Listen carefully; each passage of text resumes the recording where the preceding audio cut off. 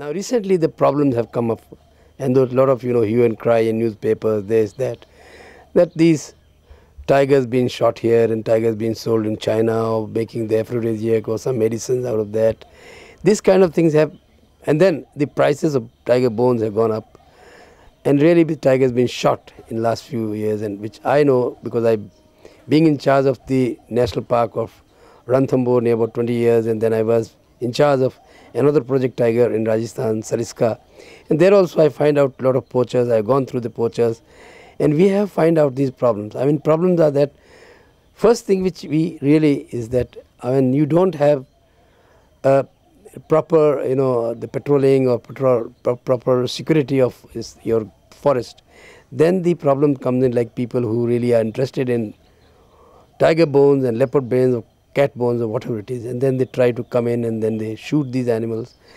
And today what the problem is, because the lacuna of managing the project. I mean, you have not the dedicated staff, and possibly I can feel it.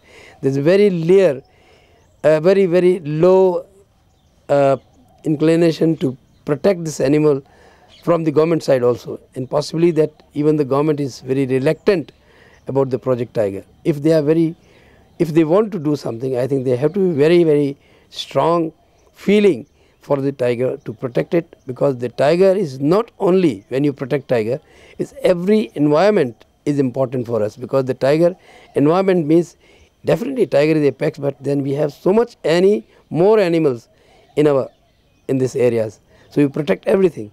So once we have the problems like this today, like the grazing has been started in the project areas, the people started cutting the forest, they are creating more and more problems because of they need wood, but they doesn't have the alternatives. So once you make the project, you need to give them alternatives. I mean, you can't stop people from burning their chulas or cooking their food, because they need food, they doesn't have any alternative, so they have to go in the park. Either you have alternative, or you can't stop them coming and cutting the forest. And the population, which is the biggest problem today in our country, which is coming up. So I know exactly when 30 years before, when I came to Ranthambore, started the project, population was not that much a problem. But today, the same village which used to have maybe 1,000 people, now there are 10,000 people. So actually need of the fuel has increased like anything. The problem is first, which is the biggest problem, is the fuel, what they can use in their. So we have to introduce things like biogas or solar power or these kind of things. Then we think about the problem, the increase in their goats, which the loaning system of the government is so bad today that they have started loaning the camels and the goats and sheep, which is really enemy of the forest. I mean, you can definitely have a loan for the people, for the better cattle or the high yield milk cattle, which really can give them better economy and better system of taking care of the animals. But now everybody, possibly most of the people in the villages, they have 40 cows, but not even have 4 kilo milk. And then they have no food for them, so they are forced, because the cow is religious for our country, and they have to force themselves to take the cow in the forest. And once they go there, they destroy and completely finish the forest. So these are main things which are biggest problem for our parks been coming up. And then whatever the policies we try to make, which is not really been implemented in the field, like we have eco development program for the people.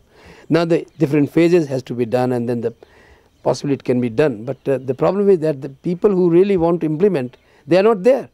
So there is a wrong implementation, wrong thing. The government is interested to do something for people, but then the people who are implementing, if they are not right people, then the implementation is wrong, and then the problem is much more severe than earlier. So these are the problems which really were like grazing and wood cutting, and then there are other things like as I told you earlier also, that the field which has been destroyed by the wild boars, and the animals been killed by the tigers or leopards, that's also a problem. You have to deal all these problems, which are the biggest problem, and then growing problems. There is no way that we can sort out this problem. Either we have to find out how can we sort out and how can we finish this problem. The problem have to be there. So if you want to have this problem all the time in future also, then you doesn't have anything in future of these parks is definitely not very bright. It's really going to be very, you know, going towards end, you know.